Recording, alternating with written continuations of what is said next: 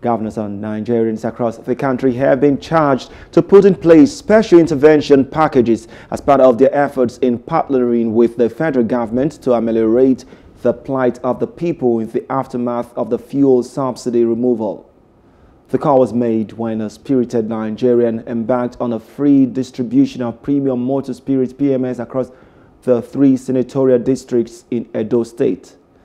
Speaking to newsmen after the exercise, he noted that he was performing the kind gesture as part of his efforts to put a smile on people's faces.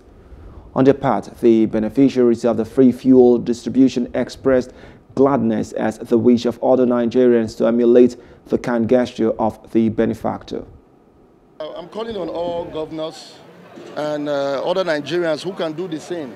If we can do this, this is the 3rd day in Edo State, giving out free fuel to the citizen as a result of the fuel subsidy removal.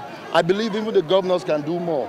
If they have to get their own subsidy in a way, probably reducing the price at federal police station, giving out free, I believe they can do it. The average Nigerian is suffering. We understand that, things are going to change. The president is working very hard to ensure that the price of PMS go down. But in the meantime, we have to do something about this.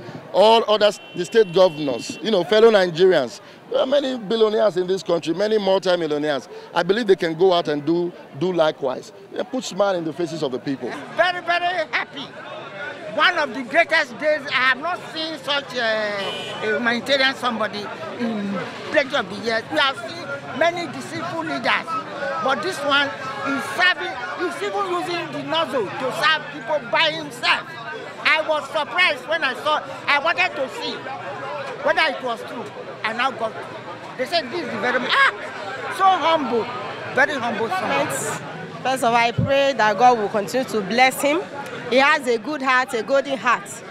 We'll pray for having remembered his people. He sees the pain of the people and he came to relieve us of this pain. Any man when he knows say poor man there exists, now God will bless her.